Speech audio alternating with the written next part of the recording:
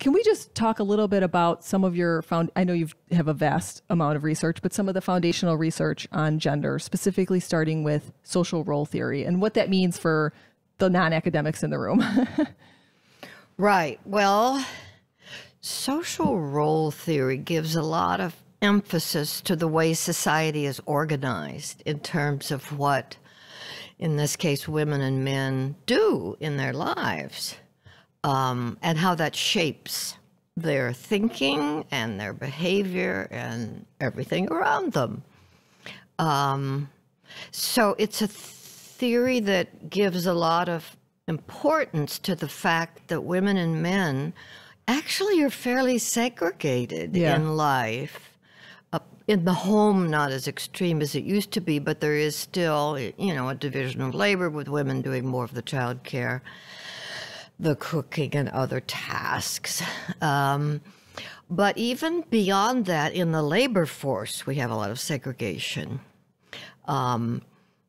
Things have changed because most women are employed, and 75 years ago that wasn't the case. But women moved into a lot of service jobs, a lot of jobs demanding social skills as the economy changed. Sure.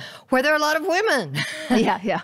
And there's still not so many men in many other occupations. And even when women enter occupations that used to be fairly close to them, like being a physician, a kind of an internal segregation develops. Oh, interesting. Where women dominate pediatrics. Okay. Yeah. And are very strong in gynecology and dermatology. Sure. Which makes a lot of sense. Yeah. Well, but does it? Yeah.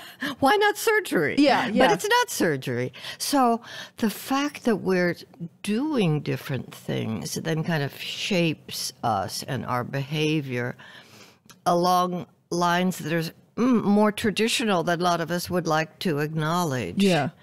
And so rather than seeing the personalities and behaviors of women and men as built in necessarily through evolution, we see them as being shaped by life experience more than many other gender theorists do. Okay.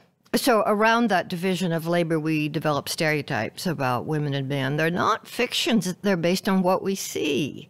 We see women doing a lot of activities that demand social skills. Yeah. And we see men much more working with things, building things, being engineers. Yeah, tech. Yeah. Tech and in tech. And then we get ideas about men and women being different. But we didn't make it up. We saw it. Yeah. And then that shapes us to be different. That shapes our own selves. And so it's a kind of a cycle that goes on.